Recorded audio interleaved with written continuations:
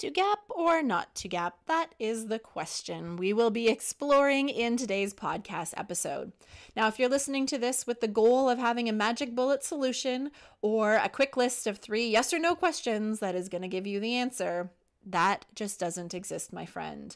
Instead, we are going to share some of the questions you should be asking yourself and the factors that should weigh into your decision-making process. So grab a pen and paper and hunker down and let's get to work.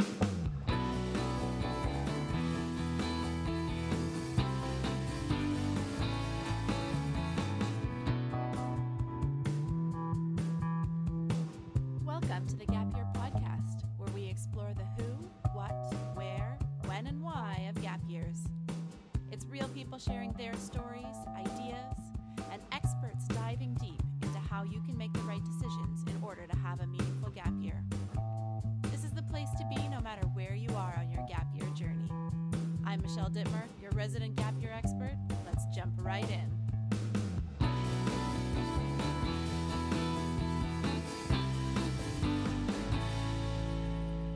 Hey there, and welcome to the Gap Year Podcast. My name is Michelle Dittmer, and I am your host and Gap Year expert.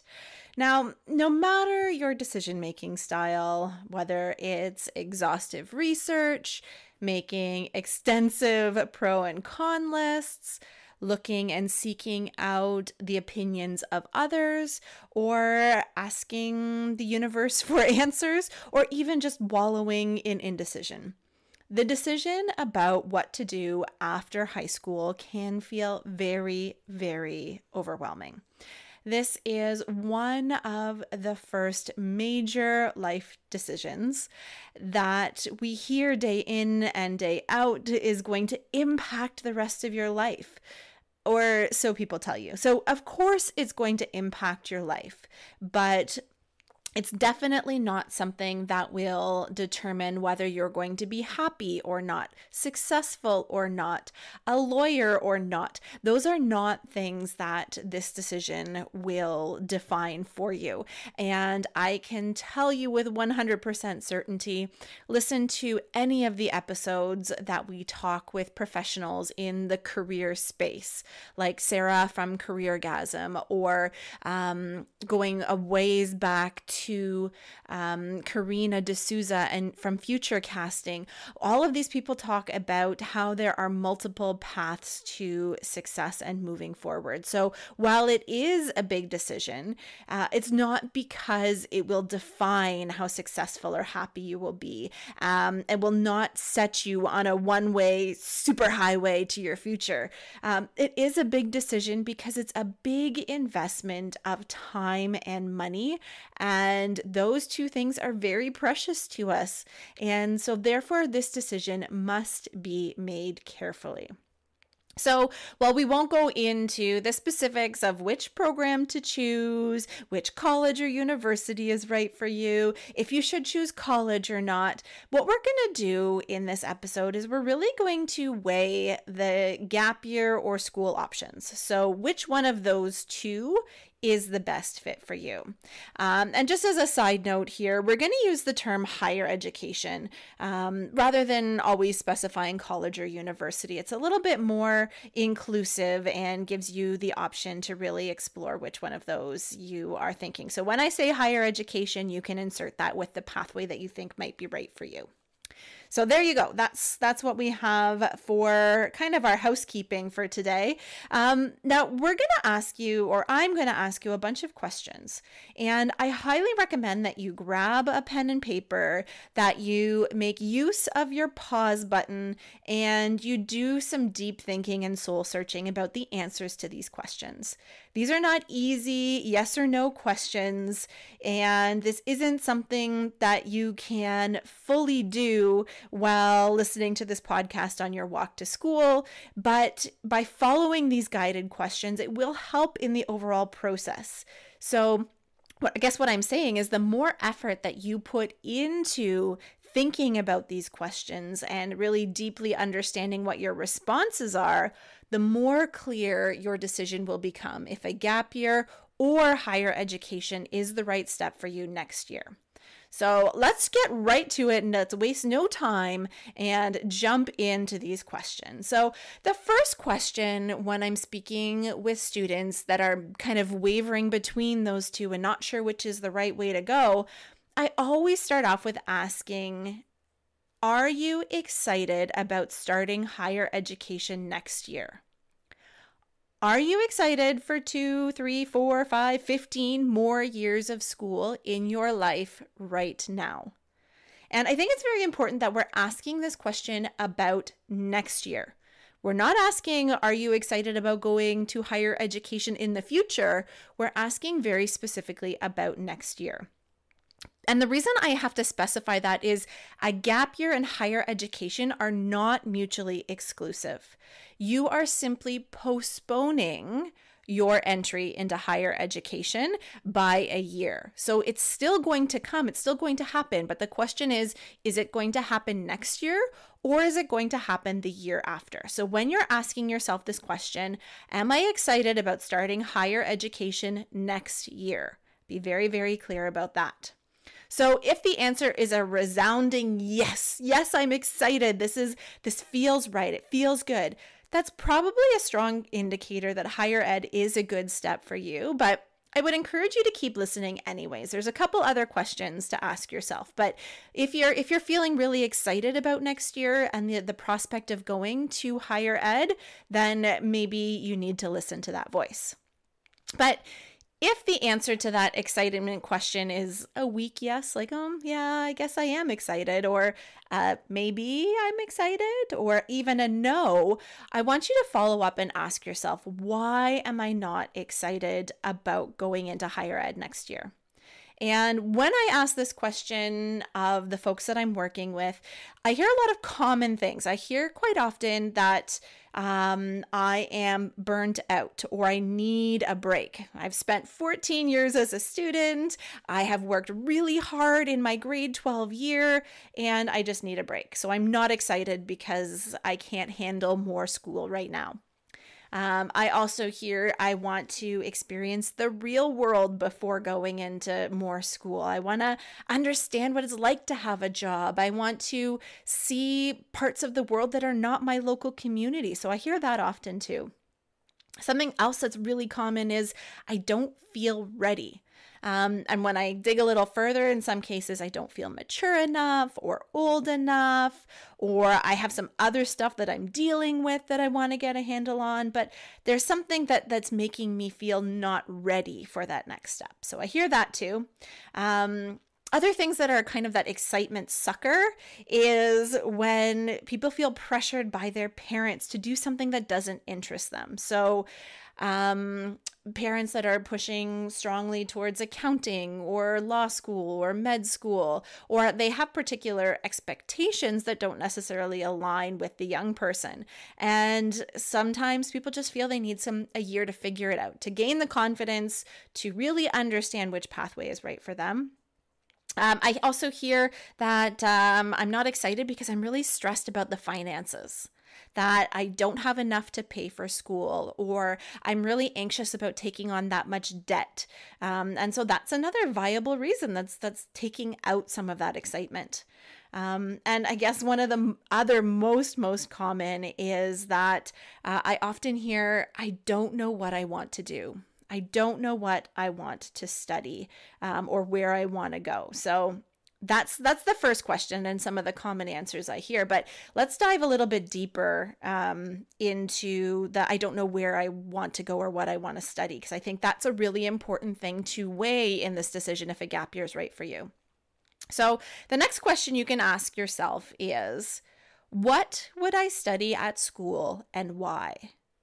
So when I talk to a lot of families and I ask this question, I often hear, I don't know what I want to study, or I have too many interests. There's too many things that I'm really curious about, or I have no interests at all. I haven't found that thing that I want to pursue for another 4 years. And that's real. You're in grade 12. You haven't seen all the things that are out there. And we don't necessarily know what life path we have. So I think that those are all very, very valuable reasons to consider maybe taking a gap year. So when I hear about some people having direction, they know what they want to study, sometimes their why isn't quite as clear or as steadfast and true to who they are. So often I hear, well, I'm going to go into biology because that's where I get my best marks. Or I'm going to go into engineering because I know there's a career at the end of it and it makes good money. Or I'm going to be a teacher because it's got a stable job. Or I'm going to go into steel work because there is a strong union and pension. I often hear someone told me I would like to do it. That's their why. Or that their friends are doing it. And all those things can play into our decision. But when that's the core reason, maybe you're not picking the right program for the right reasons. So when I ask people what I'm looking for is I'm looking for there to be some sort of internal motivation. Like this topic really interests me and I'm curious to learn more. Or I know that there are experts out there with lots of experience that I want to learn from. There are leaders in the space that I want to surround myself with. Because the reality is moving into higher education shouldn't just be an extension of high school. It shouldn't just be you just move directly from grade 12 into grade 13, 14, 15, 16, but rather it's a choice. And it's an expensive choice. And it's really an opportunity to learn from those specialists, to find like-minded peers who are curious about the same things that you are, and to get involved in a community in new ways. And if you are not aligning yourself with the things that you are curious about, the pathways that you want to explore, if your why is not aligned with that intrinsic piece, you're going to surround yourself with the wrong experts. You're going to get into the wrong communities that are not necessarily going to help you on the journey that you want to be on. So those are all things to consider when you're looking at what would I study and why. Now, the part B to that question is ask yourself, what would I do on a gap year and why? And I think it's really important to be able to look at both sides of this coin. We want to be able to compare apples to apples.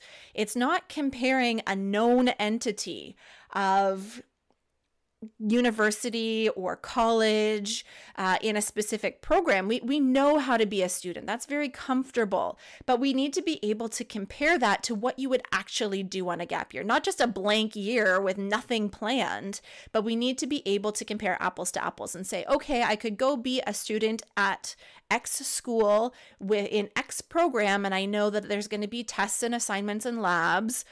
Or I'm going to take a gap year, and on my gap year, I'm going to have a job and I'm going to travel and I'm going to volunteer. So really, really sit down and ask yourself, what would I do on my gap year and why?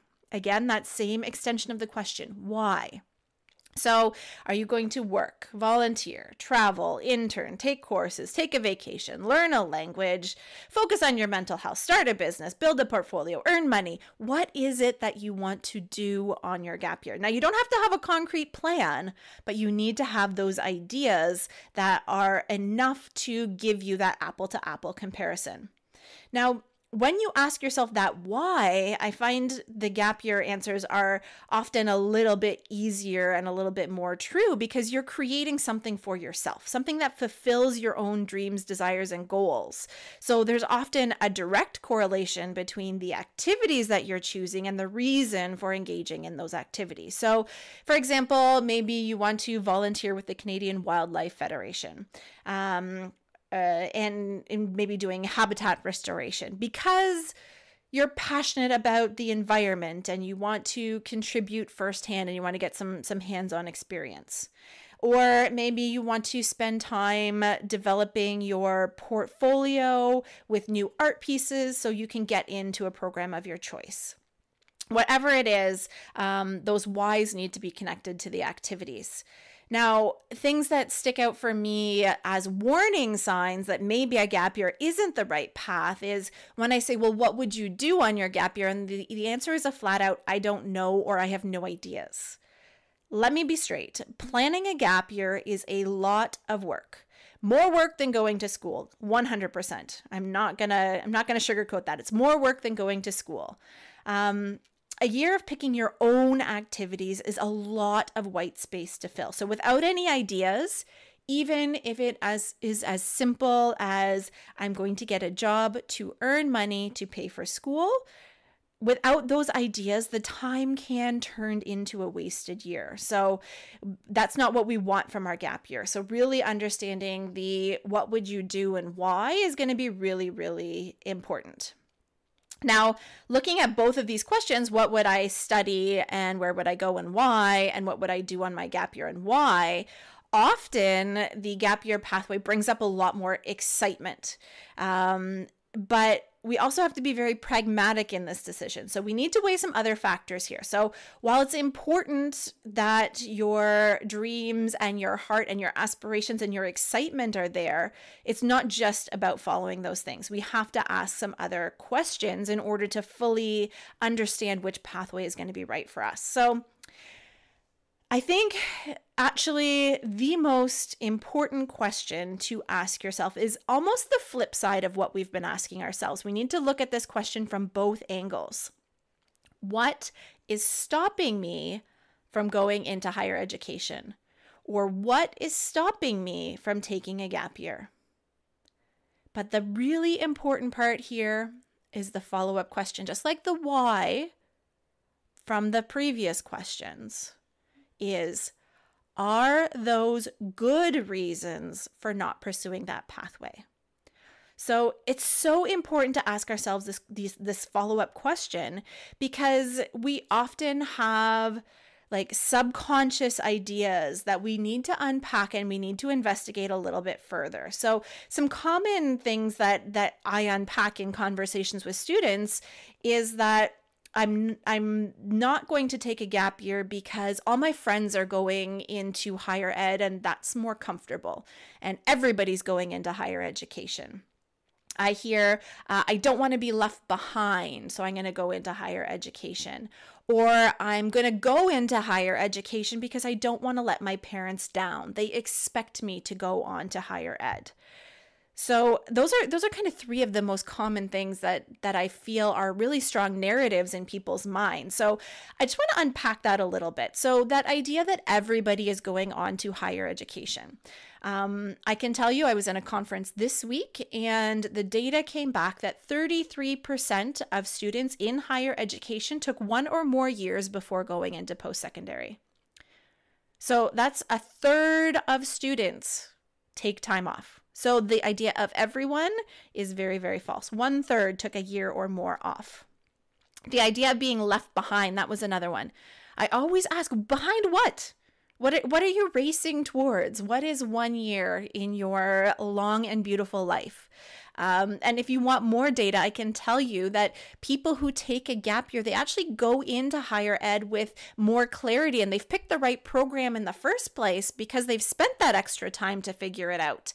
And what happens is they actually graduate before their peers who ended up in the wrong program and switched 100 times and took all these extra courses to figure it out. You've actually done that work on your gap year. So the fear of being left behind, while real, we have to ask ourselves, is that a real thing? And is that a good enough decision to do what I want or what I should be doing? And the last one, I don't want to let someone down. I hear this all the time. Oh, my parents would never agree to that. Or it's just expected in my family that we do this. Now, what I ask is, have you actually had those conversations, or are you just making it up in your head? And I think often we are making assumptions about what our parents and supporters think is the right path for us.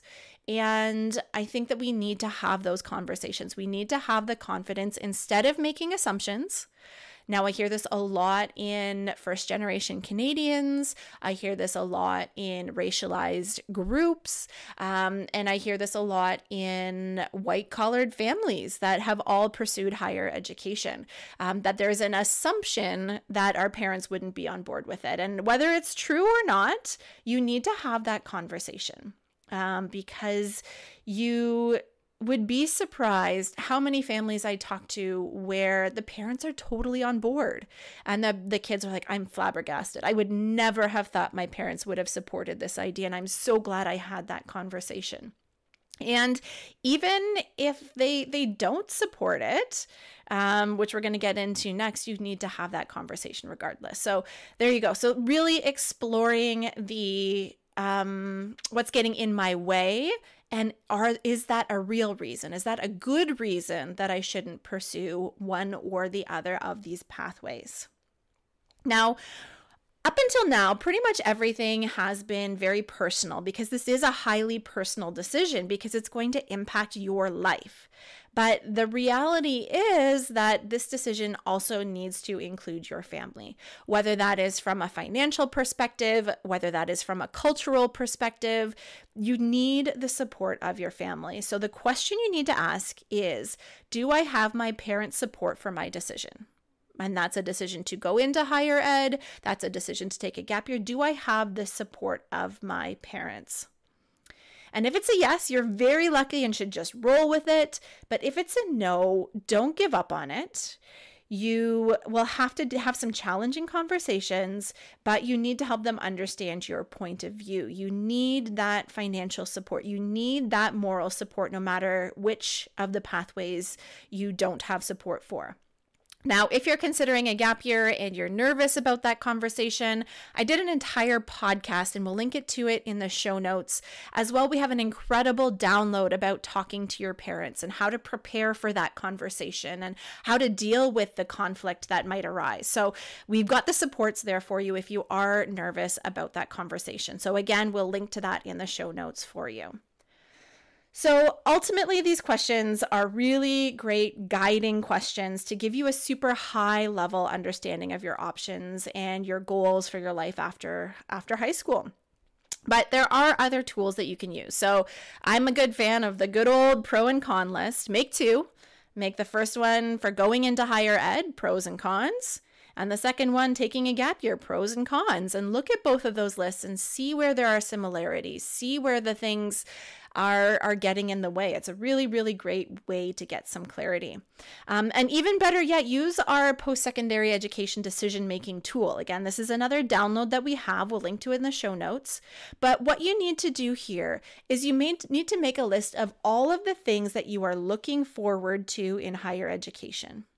So whether that's Frosh Week, whether that's moving out, whether that is learning from a professor, whatever that might be, really, really list them out.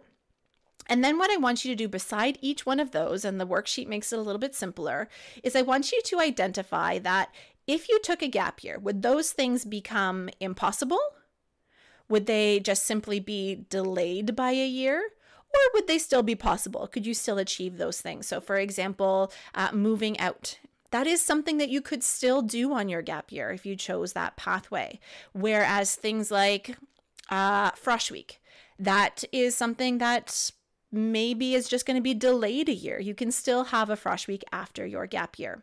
Or maybe it is something like living in residence with my best friend who's also going to the same school.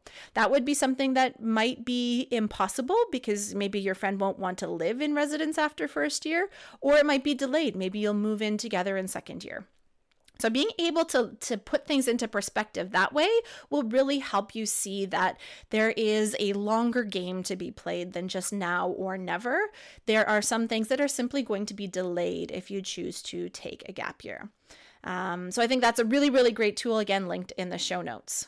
So while there is no surefire one-size-fits-all way to figure out which pathway is right for you, we do have an online quiz, again, linked in the show notes here, that will ask you some very pointed questions. And not only will it get you thinking, but it will also at the end calculate a result for you. It's not 100% accurate, but what it will do based on the outcomes of the questions that you answered is it will connect you with resources that can really help you no matter which pathway is right for you. Those resources will be tailored and custom to your responses, and it will help you in moving forward. So cangap.ca/quiz, great place to start if you are considering this. So check that out. Now, Basically, all of these questions are tools for you. And in the end, you still have to learn how to do your research. You need to learn and to reflect on your why. And you need to check in with your support networks. All of these things will then allow you to make bold decisions. And to keep things in perspective, all of these things are life skills. This is one of the first major life decisions you're going to have to make, but there are many, many more to come. No decision that you make right now is a life sentence. We are all on multi-path, multi-pronged, twisty-turvy, U-turn life paths, and you are going to make the best decision for yourself given the information that you have available to you right now. Will you change course? Probably. Will you find something new about yourself and make a different decision later on in life? Absolutely. But no step forward is a step in the wrong direction. Now, let me tell you, I'm going to leave you with one piece of sage advice. You might have to noodle on it for a little bit. But in this moment, there is no wrong decision. In this moment, there is no right decision. So with that, my friends, I am going to give a little mic drop and wish you the best of luck. Check out all of those downloads, and we look forward to supporting you in your decision-making process. Take care, and until next time, keep on adventuring.